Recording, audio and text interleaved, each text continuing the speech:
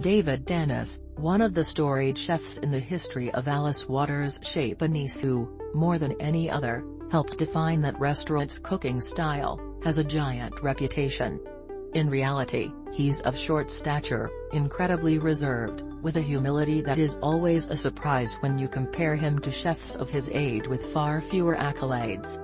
In 1981, he started at Chez Panisse baking bread, then, a year later, became the chef of the restaurant's upstairs cafe.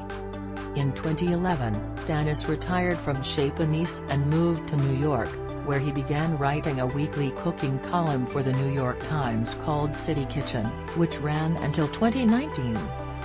Now, he writes a monthly seasonal menu column for the newspaper and has under his belt 4 cookbooks, the most recent being 2017's David Tanis Market Cooking.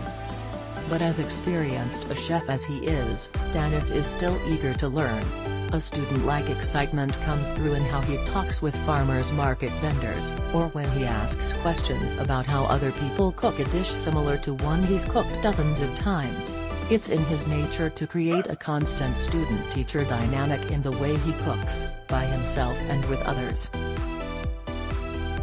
And it's a rapport he hopes comes through with diners as he starts another chapter of his life at Lulu, his and Waters' new restaurant at the Hammer Museum in Westwood, Waters' first new restaurant since Chez Panisse opened in 1971. Chez Panisse proved there are other ways, more human ways, Kala. There should always be some degree of learning going on in a restaurant.